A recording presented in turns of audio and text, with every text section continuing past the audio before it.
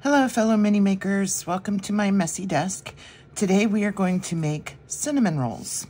These are fun to make, and you can actually choose several different toppings to put on your cinnamon rolls. You can go with icing, you can go with caramel, maybe some caramel and nuts, just a big melty glob of butter. Today we're going to be doing one with a white icing with chopped nuts on top. So let's get started. I have a small ball of, this is called just tan clay. I mean, it actually came in the, I didn't have to mix anything. It was just tan.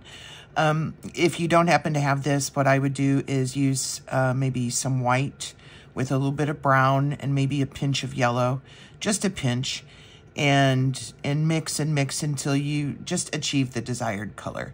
This is close enough. I mean, a baked good, we're going to be adding chalk to it to give it some color and depth anyway. Now, this is enough for probably 3 cinnamon rolls here, but we're just going to make 2, I think. So we want a ball.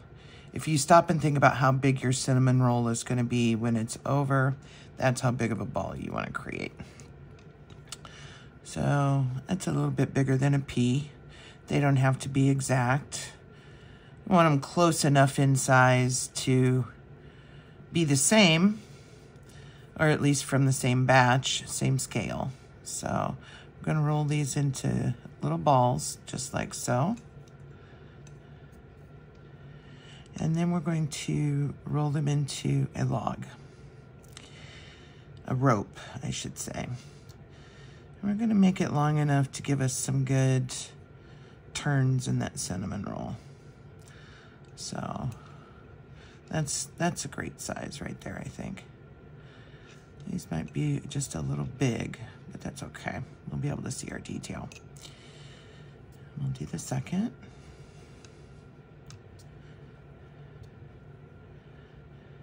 Now, once again, I'm not working the clay too much because sometimes if you over condition your clay, it's going to get too soft and sticky to work properly, and it is just going to honestly make you mad. So now we're going to go from this point, and we're going to just slightly flatten each one with our fingertip. Once again, doesn't have to be exact, but that's about as thick as the wall of our cinnamon roll is going to be. And you can see it really didn't change the length of it, just the width. And that one's good. Now I'm going to pick up this tile and show you how much I went. If you can see that. Not too much, it's not super thin, but just enough to, and that's how tall our cinnamon roll is going to be as well. Now, I use this brown chalk, and I think today, because it's cinnamon sometimes also has sort of a reddish, brownish color. So I'm going to mix these two colors together. I think I'll use more of the brown. Here, we'll do it over here.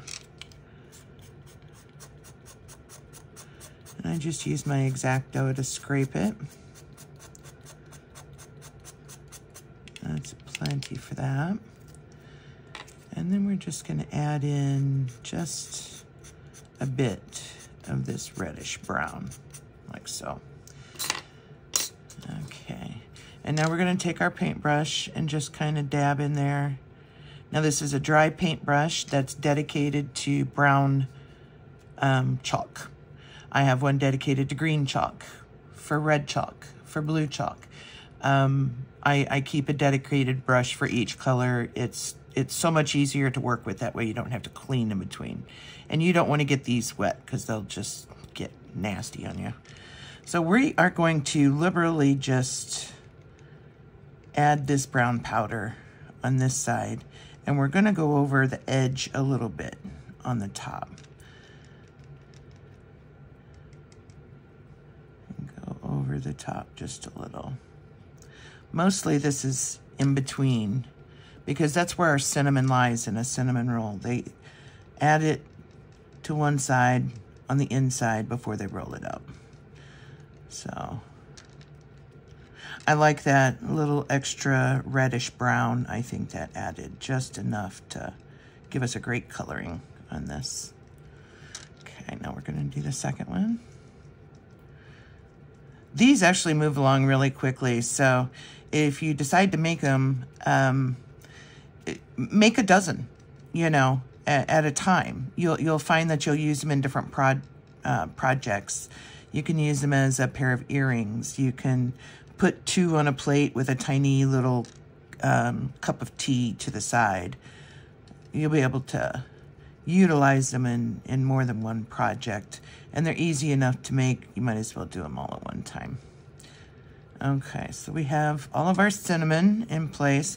And like I said, make sure that you go a little over the top as well, which I was doing as I was doing it, but I want you to see exactly where I was going, is just across the top like that. Now, we're going to loosen these up a little because we did push them onto this tile. I don't want to distort them too much picking them up. They stretch just a little as you're picking it up, but that's okay. All right, now we're gonna start at one end. We're gonna curl it in. Now, if you notice on cinnamon rolls, sometimes the very center kind of puffs up a little.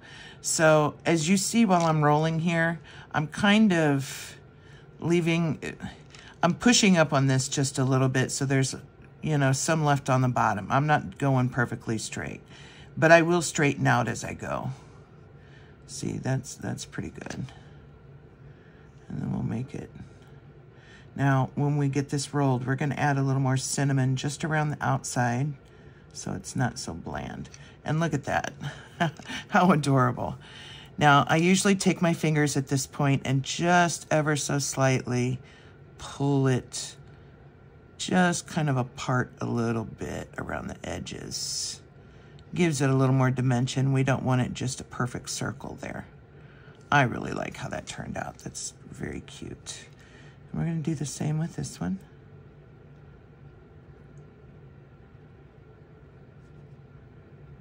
Give it a good roll, and you can see the center sort of poking out a little bit there. And we'll close that up. Another great piece. I love it. And we're just gonna pull the edges a little. All right. I like that. Now we're going to take some of our brown, not overly heavy, and we're just gonna sort of dab a little bit around the outside. Just so it doesn't have too much of a doughy appearance. This is, after all, cinnamon goodness, and it's been baked. So, or it's supposed to look like it's been baked. So we're gonna brown the outside just a little. And I'm gonna stay away from the top anymore, because by putting that dark in on the one side and then just a little on top, you see that darkness of the cinnamon that's buried within the cinnamon roll. And I think that really gives it a realistic look and keeps it from being all one color. So you can see we're just kind of dabbing, lightly brushing around the outside. It gives it a little bit of texture and a little bit of color. All right. Try not to handle them too much because we don't want to distort that perfect little swirl we have going on. Okay, now, depending on what you're topping it with, sometimes you can stop and bake these at this point. Now, if you're wanting to make earrings, make sure you insert the wire with a loop on it at this point. But since we're going to be using icing and nuts, I'm going to wait to bake it. So we're gonna set these right here on our little pan. Now, I've made some nuts in advance, but I'm gonna show you how I did it. So I take one of my metal pans, and I took some very light brownish.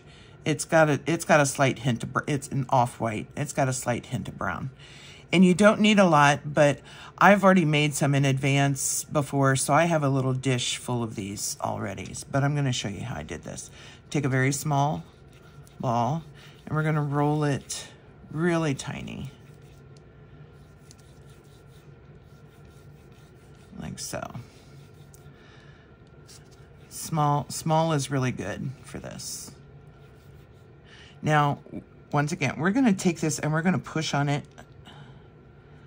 just a hair here. Oh, see, it's not wanting to stick to my pan very well. That's okay, it doesn't have to be straight.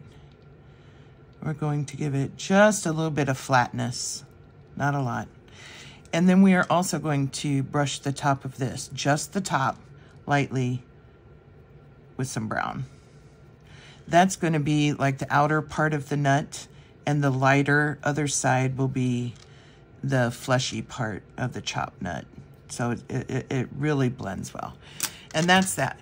We're going to put this in the oven for, 10-15 minutes, let it get hard, and then we're going to pull it out and chop it up. Now, as I said, I already made some. So this one has already been baked. It's still stuck to the tin. I haven't unstuck it yet.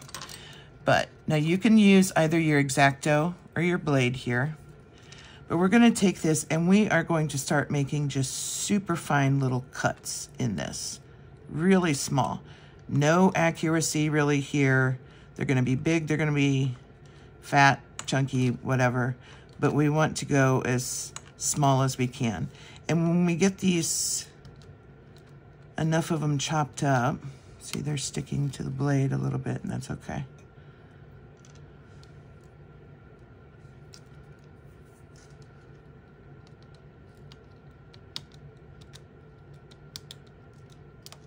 And we keep chopping, and then we come back and we chop some more. And then we turn it and we chop them this way. The goal is to get just a bunch of really tiny little chopped pieces. Now this can take a little bit of time to do. It's not horrible, but it is a little time consuming. But when you get done, you're gonna have these adorable little nut topping that you can use, not just for cinnamon rolls. You can put them on top of sundaes, ice cream cones, donuts, whatever you like. So these come in handy. Like I said, I usually make a batch at a time, so I always have some sitting on hand for whatever project I'm using. Okay, so we're gonna have our chopped nuts. We're gonna set those aside. And for our icing on our cinnamon rolls, I've chosen liquid Sculpey, and this is in white. If you get the clear, you certainly can. The translucent, it's not clear, but it's considered translucent. And add some white chalk to it, but you have to add a lot. But it just doesn't come out, I don't think, looking as good as the white Sculpey. This is just more of a pure form. And you could also use paint, but when you're done, it looks like paint. It does not look like icing. So this is really our best bet. And this is an awfully big tip, so I'm not gonna squeeze it on that way. I like a little more control. So I'm gonna open this. I'm gonna take my needle tool. Now remember, these haven't been baked yet, so we don't wanna give a hard push on it, but we're waiting to bake them because this needs to be baked as well. So we're gonna dip in here. Oh, that's a lot more than I needed.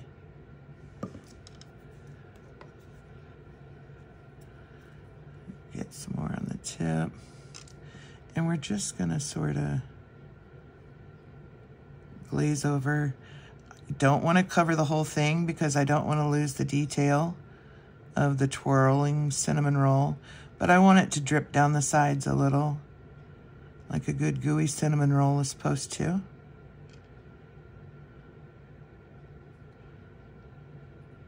Look at that, that's already looking so adorable.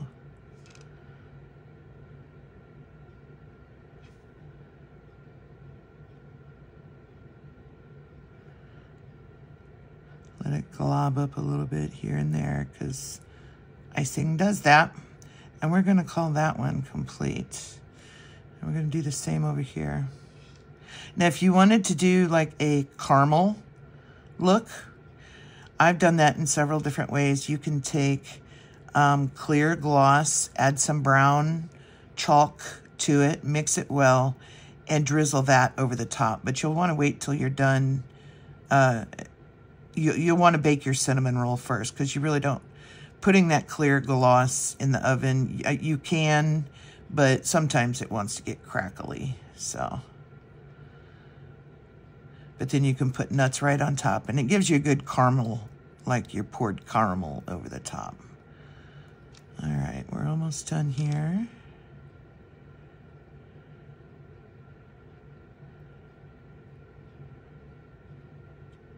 All right, we're gonna call those iced. I really like how that turned out. So we'll close that up and wipe off our tool. And the last thing we have to do is our nuts. Now, like I said, I'd already made some in advance, and these are the finished ones. So I'm just gonna go ahead and use these. And what I do is I use my fingertip. I moisten it just a little bit with the tip of my tongue, just a little, so that these stick to it. Get a little bundle, like so, hold on to them, and we are just gonna lightly sprinkle right over the top. Not too heavy. And it sticks right in to that icing really well. That's why we wanted it still wet at this point. And there we have cinnamon rolls with icing and nuts on them, and they are just too cute. I want you to get a good close-up of those. Now, you don't have to add the nuts.